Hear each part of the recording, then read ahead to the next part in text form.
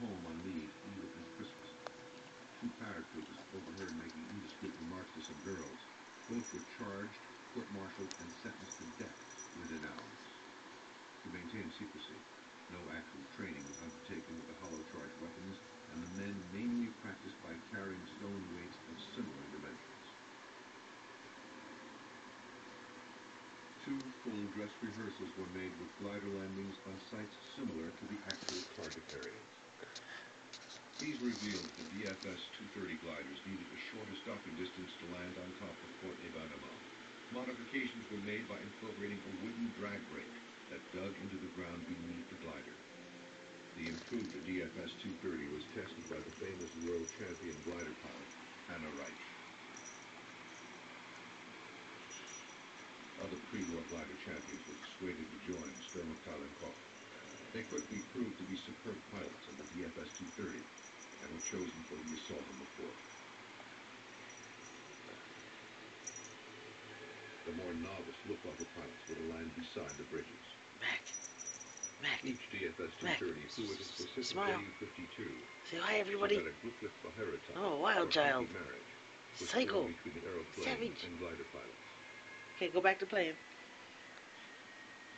In the spring of 1940, Group Granite moved to Czechoslovakia, where it practiced attacking the casemates of the captured Venice line.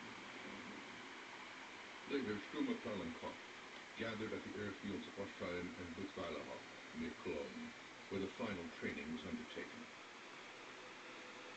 The combat engineers of Group Granite were divided into 11 sections, with one section to a glider. Each section was assigned a particular numbered target on the fort. The other groups were each assigned a bridge over the Albert Canal, with Group Steel attacking Selterzone, Group Concrete Stromhofen, while the bridge at Cannes was the target for Group Iron. Since the Belgians wired all these bridges for demolition, it was vital for the gliders to land as close as possible to the targets and attack with surprise. To this end, Stuka dive bombers were provided for close air support within 15 minutes of the glider's landing. But they had the support for only 60 minutes, because the Stukas were to be reassigned to other tasks.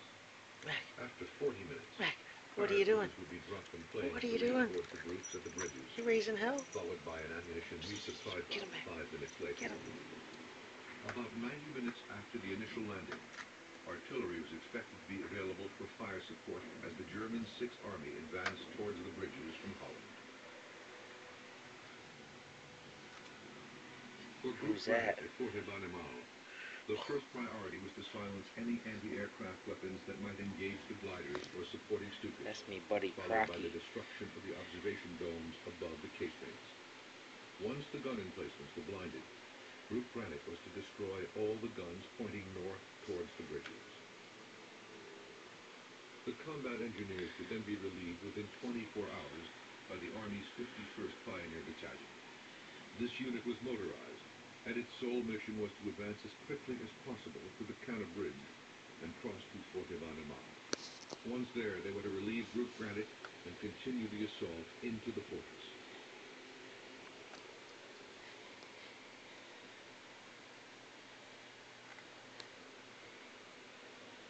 The complex plan was now in place.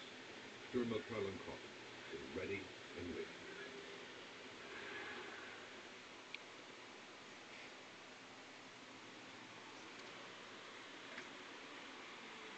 Did you hear, By Barry? May 1940, morale was low for the troops at Fort Événement. For weeks, the sentries scanned the horizon to the east for the German offensive, while barges moved along the Albert Canal, business as usual. The fort was protected by only 650 men, with an additional 233 men 4 miles away at Vaux. The troops at Vaux versus the hell with that, I'm out of there. I ain't going near him.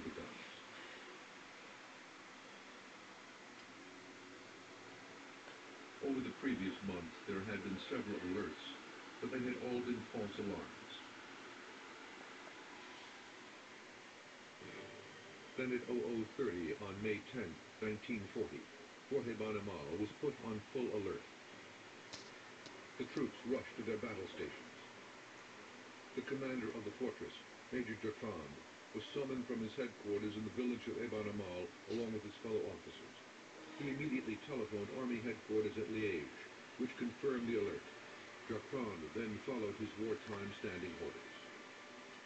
Outside the main entrance, or Block 1, Don't like to let go, do you? where the administrative personnel worked during the day. Little dog. They were to be pulled down in time of war, but due to the shortage of personnel, the only men available for the task were the gun crews.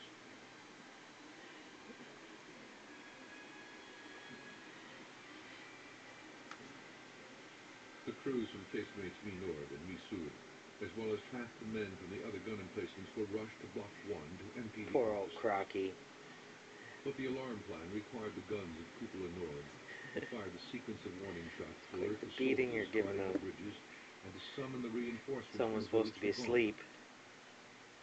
Yeah, But you. most of the gun crews were Supposed to still be in bed. emptying the administrative offices, and the few gunners that remained were unfamiliar with the firing procedure. It was now 02:30. 2 hours had passed, and still no warning shots had been fired. The task was given to Cupola Sud, but the gun's firing pins had recently been removed during an exercise and not properly replaced. An armorer finally fixed the guns, and the first warning shots were fired at 03:25. But the muzzle flashes set fire to the camouflage netting that covered the cupola, which then obscured the periscope. How'd you get The in here? firing sequence was interrupted, and the warning shots went unheeded by many Belgian soldiers in the surrounding countryside. At 03:30, That's a little bit of cheating there, 42 buddy. Sterling Ju-52 aircraft You and gotta their work companion for it. gliders took off from 2 airfields near Come Cologne. on, get it. They circled as they gained height. They flew west, climbing to a height of 8,500 feet. A series of large bonfires and searchlights pointing into the sky directed them to the Dutch border.